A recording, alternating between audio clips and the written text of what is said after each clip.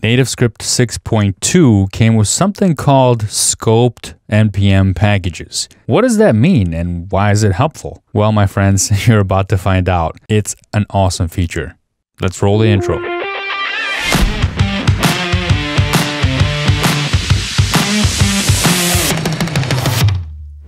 So a couple of community members, Nathaniel Anderson and Nathan Walker, you might have heard about them on this channel before. They're big contributors from the community to the NativeScript project. A couple of years ago, in 2017, in fact, they came up with the idea of having scoped packages for NativeScript. What that means is you have an NPM package that's named @NativeScript, and then everything is inside of that namespace, that scope. It's kind of like what @Angular is doing these days, @NStudio, and many other ones are doing this as well. It took a while for the NativeScript team to warm up to the idea and actually implement this, but now it's available. So right now they're supporting both the old style naming and imports for the core modules as well as the new ones together. And there is a problem with that if you use them both in the same project. Not exactly a problem. It's backwards compatible and you can use them both in the same project, but you're going to end up using twice as much memory unless you implement a fix for it in Webpack. And I'm going to show you how to do that towards the end of the video. But for now, I want to show you how to do this, how to actually use it in NativeScript Core and NativeScript Angular and NativeScript Vue. I've got my NativeScript Core project. You can see that it's themed using John Papa's Peacock plugin for Visual Studio Code. This is blue, so it's telling us that this is NativeScript Core project. And then I've got my NativeScript Angular project, and I also have my NativeScript Vue project. Let's check this out. I'm going to go back to Core, and I have it actually running in the simulator right now. There's my hello world. Now let's pop open the code and let's take a look here. Now, first of all, in package.json, you can see that we have TNS core modules being a dependency here. So that means we're still using the old TNS core modules import. So here's our bootstrap app.ts file. Now, instead of this import right here for the application module, I can now say import something. I'm going to leave that blank for a second from, and then I'm going to go @NativeScript. Check it out, /core. All right, so NativeScript Core is the namespace. Let's go in here in parentheses here and press Control Space to see what's available inside of that package. I press Control Space and whoa. Let's scroll down this list because wow, look at all that.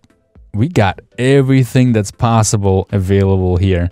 Everything that's possible is not really exactly what's available. Everything that's inside the TNS core modules is available. So you have your UI packages, you have your application packages, you have your data packages like observable. There's a lot of cool stuff in here, and you can just use this one import for everything, which is huge. So I'm going to import application, and then I'm going to say application.run and then pass in the module name. All right, not much winnings here, right? We only have one line that we changed over. That's fine. Everything still works. We can head over to main page now, and now we have a little bit more we can change. So look at that. We have two import lines here. This event data is coming from TNS core modules /data/observable, and this page is coming from TNS core modules /UI/page. Here is where we start to see the benefit. So I'm going to say import and then curly braces for now.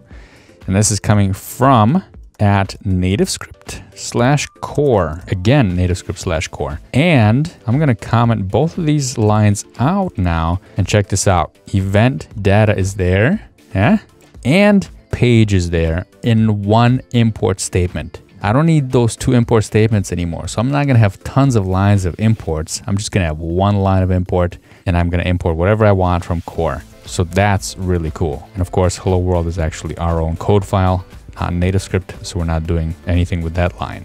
Everything still works. Very cool. And of course, here we are in the main view model. We have our observable, which is currently coming from TNS core modules data observable. By the way, if you don't know what any of these are, you can take a look at all my other videos on this channel where I go through a lot of these. And you can also check out the courses that I have on nativescripting.com. Go to nativescripting.com. There's free courses to get you started with NativeScript Core and NativeScript Angular. And there's pro courses that are available as well that'll get you more advanced, in-depth topics on NativeScript. All right, so import, and I think you already know what's coming. This is coming from NativeScript/core. And guess what? Observable is there as well. We don't need that top import anymore. So now everything is coming from NativeScript Core, but make sure that you change over all your application instances of that, so you're not using the double the memory, or you can implement the Webpack fix that I'm going to show you a little bit later. So this takes care of NativeScript Core. All right, let's switch over to NativeScript View for a second. Now, NativeScript View template already implements the @NativeScript theme. So there's two packages right now, @NativeScript theme and @NativeScript Core. And this is the home.view component that's in the View project. This is just the Hello World template. It's already using @NativeScript theme right here. So we're good to go on this side. Now let's take a look at Angular. Here's the Angular project. And this is where another change really happens. The big changes here. The other big package is @NativeScript Angular. So I'm going to pop open this main.ts file, and I'm going to say import, and that's coming from @NativeScript/Angular. So NativeScript Angular projects are going to have an extra namespace, and that's NativeScript/Angular. And we can import platform NativeScript dynamic from there now. Anything that's related to NativeScript Core modules, we're going to still import from @NativeScript/Core, and anything that's being imported from the NativeScript Angular packages are going to be now imported from @NativeScript/Angular. So that includes anything that's related to the router, like NativeScript router module. Right here, we can change this over. Import is coming from @NativeScript/Angular, and that's the NativeScript router module. So you get the idea. Now, why are we doing this? I mean, what's the point of this here? Well, if you take a look at some of the projects that are out there in the real world, for example, I have one here that we built together in the NativeScript Core Pro course, you can start to have a feel for the benefit of this when you take a look at all the different imports that happen here. So we have a lot of imports, and I have a lot of pages, and some of these have a lot of core imports. So we have a bunch of layers here. Let's take a look at the core layer, and here's an app state service. Now, these are independent of NativeScript, so I shouldn't be looking at that, of course. And that's one of the key topics actually that we discuss in that course, is how to structure your application so certain parts of the app can be abstracted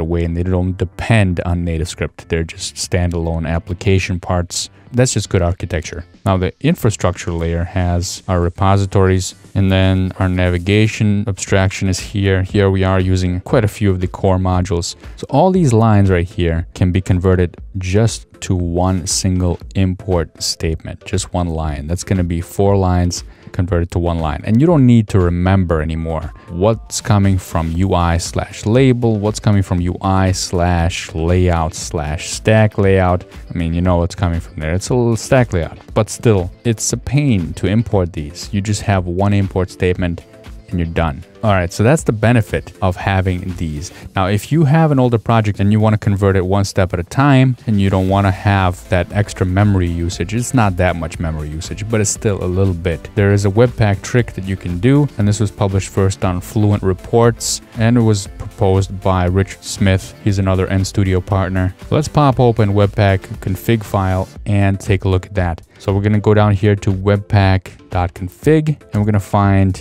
the alias section right here. So here is the current alias that we have. We can use this tilde right here and use app full path. And we're going to add 2 more aliases. I don't know. Let's add 2 more aliases here. One is going to be TNS core modules, and this is going to point to @NativeScript/core. So this is for core projects.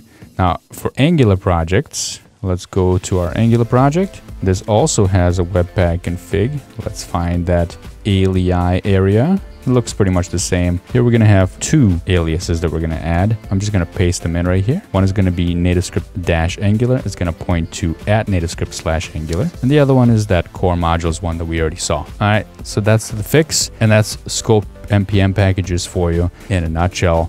Very cool new feature in NativeScript 6.2. Go grab it if you haven't already and play with it. And make sure you convert all your imports to scope namespaces. It's just really cool. I love it. I'll see you all in the next video, and happy native scripting. Oh, and by the way, Nathan Walker and I just finished an advanced NativeScript UX workshop in Boston at JS MobileConf. We're going to be doing another one in NG Atlanta along with Dave Coffin, who is a contributor on this channel. We're all going to be there. We're going to be at NG Atlanta in February. Come check out the workshop. You can register for it now. The registration is open. We're going to be doing some really cool advanced NativeScript techniques over there that you have to see. All right, see you later.